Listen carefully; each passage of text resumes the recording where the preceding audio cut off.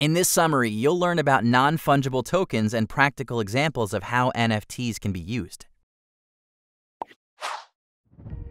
Non-fungible tokens, or NFTs, are a way to easily verify true ownership of an item by attaching a unique token to it via a process called minting.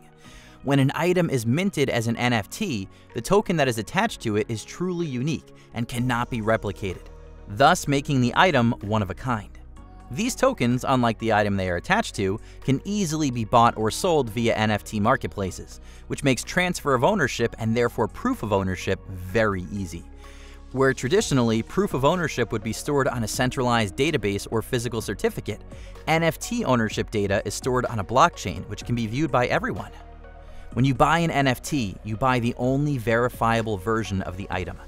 NFTs have many use cases, such as making artwork unique, assigning unique concert tickets to your name, creating unique collectibles like trading cards and in-game items, producing unique music or song texts, proof of ownership for deeds of a house, university degrees, contracts, and patents. All of these examples can easily be minted as an NFT, where a unique token is attached and ownership data is stored on a publicly viewable blockchain. The tokens can easily be sold or bought, thus transferring ownership. Do you believe in the future of NFTs? Share your thoughts in the comments. Subscribe to our channel to learn more about decentralization and its fundamental concepts.